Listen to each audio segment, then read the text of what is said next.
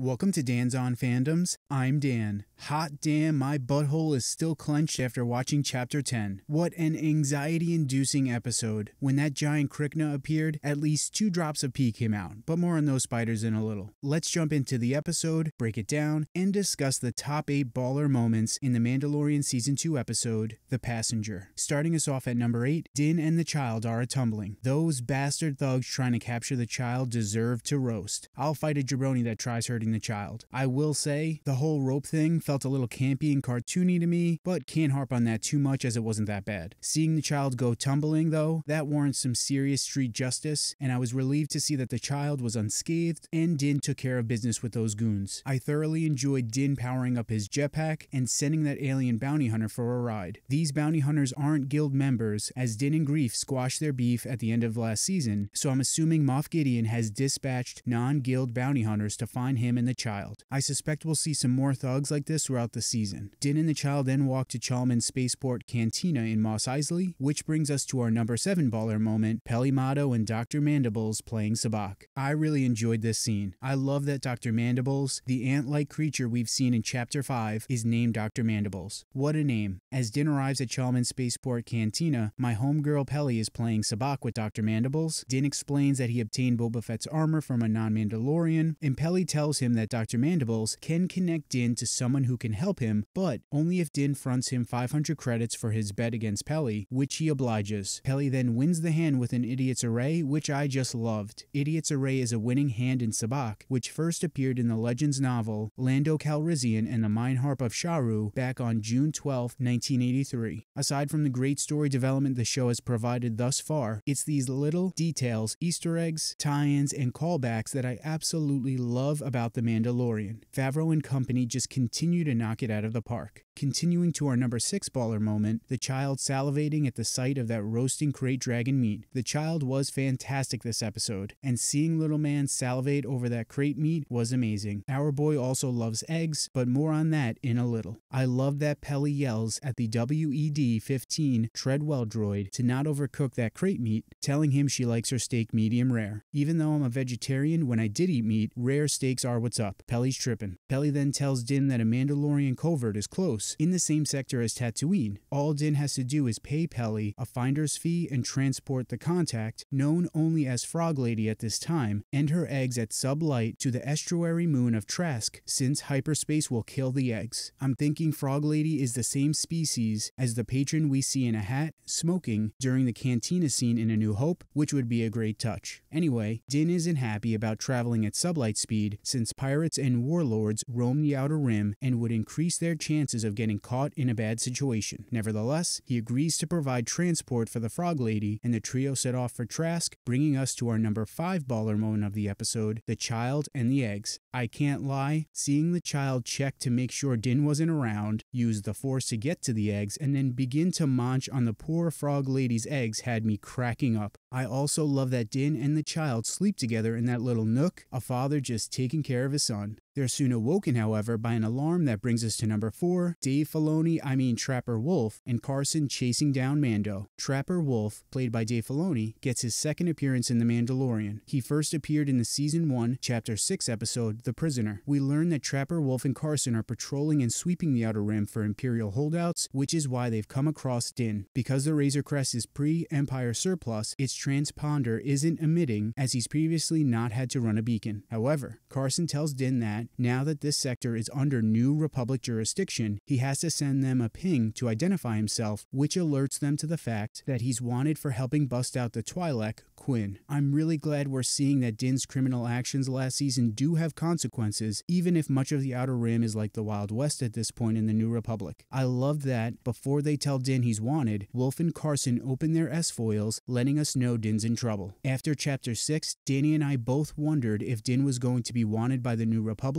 for breaking onto the New Republic correctional transport Bothan 5, and now we know he was. Din then makes a break for it, flying into the planet we all thought could be Hoth or Ilum, which appears at it's not. Din eventually cuts the engines, starts free-falling, and winds up in the canyon we saw from the trailers. Din's able to evade the duo of New Republic pilots, but the Razor Crest then falls through some ice and becomes heavily damaged. After Din comes to, we come to our number 3 baller moment. The Frog Lady's eggs are apparently tastier than chicken nuggos. Danny and I started shouting in shock when we saw the child slurp up an egg. Our boy just loves eating gross stuff. Din soon tells the Frog Lady that they'll have to wait until morning and they should try to get some sleep. However, Frog Lady is able to use the vocabulator from the remnants of Q90 to communicate with Din, telling him that her eggs are the last brood of her life cycle and that her husband has prepared for her arrival on the only planet that's hospitable to their species, and that Din must abide to the terms of their agreement as well as the Mandalorian Code and get them to Trask. This gets to Din, of course, and he begins making repairs on the Razor Crest. However, the child soon makes Din aware that the Frog Lady has wandered off, and the two go searching for her, only to find her soaking it up in a hot spring in a cave. Can you blame the poor Frog Lady, to be honest? Who the hell wouldn't want to have a soak of the year in a hot spring during some trying times? I sure as hell could use a soak in a hot spring right about now. Din having to scold the child for trying to snatch one of those eggs had me cracking up. As Din is helping the Frog Lady out of the hot spring, things quickly go south once the child continues to munch on all things gross and eats a krykna embryo, which takes us to number 2. Oh hi kryknas, haven't seen you since Adelon. The spider creatures we see in this episode are kryknas. Their design is based off of concept art by Ralph McQuarrie of a Dagobah life form called the knobby white spider, which first appeared in Kevin J. Anderson's 1995 Star Wars Legends novel Darksaber, as well as the illustrated Star Wars universe. In canon, kryknas first appeared in the Star Wars Rebels Season 2 episode Mystery of Chopper Base on the planet Adelon. As soon as we saw those spider eggs, I said to Danny, we're about to see some goddamn kryknas, and holy crap can director Peyton Reed create some tense ass scenes. As the spider situation unfolds, my anxiety was killing me. The two giant kryknas chasing them was an ungodly sight. Imagine a creature like that chasing you down while its offspring are at your heels. No thank you. I yelled at my TV once the child was in the Razor Crest, "Run, Baby Yoda, get the hell out of there." As Din, Frog Lady, and the child make their way to the cockpit of the Razor Crest to escape the krykna onslaught, my booty hole slightly unclenched as we come to our number 1 baller moment. Wolf and Carson let Din go. Coming through in the clutch, Wolf and Carson appear just in time to kill the giant krykna who's about to peel open the Razor Crest like a can of sardines as Din is trying to take off. Once the kryknas are taken care of, Carson tells Din he has an arrest warrant for breaking out Quinn. However, security recordings show Din imprisoning Mayfeld, Xion, and Berg, as well as showing Din trying to help save Lieutenant Davin. Because of this, Carson and Wolf don't arrest Din, but also don't help him get off the planet, setting up the stage for next episode as Din is able to get the Razor Crest to just barely fly off world right before we see the child slurp up another egg. If you're not interested in hearing any spoilers, skip ahead now. With that said, Trask appears to be the watery moon we see the Razor Crest flying towards, as well as the dock area Din appears to be on in the Season 2 trailer. This could be where Din might cross paths with our homegirl Sabine Wren. In the Season 2 trailer, we can see the Frog Lady with her egg backpack, and a human female appears and is eyeing up Din. As Peli mentions, the Frog Lady will be able to lead Din to a Mandalorian Covert. Obviously, we'll have to wait and see if that's the case, but I'm starting to think there's a serious chance Sabine might appear this season, which I'm all for. Could Sabine be with a Mandalorian Covert? Does she have knowledge of where to find one? I can't wait to see. While Chapter 10 wasn't as awesome as Chapter 9, this was still a really solid episode. As mentioned earlier, I thoroughly enjoyed the Easter eggs and callbacks we got this episode, and I'll always appreciate an appearance from my homie Peli Motto. Additionally, using Ralph McQuarrie's concept art to design the kryknas this episode was also a stellar touch. But what did you guys think about Chapter 10? How do you feel about the giant kryknas? Let us know down in the comments. Want more Star Wars content? Check out some of our other videos. Please like and subscribe, and stay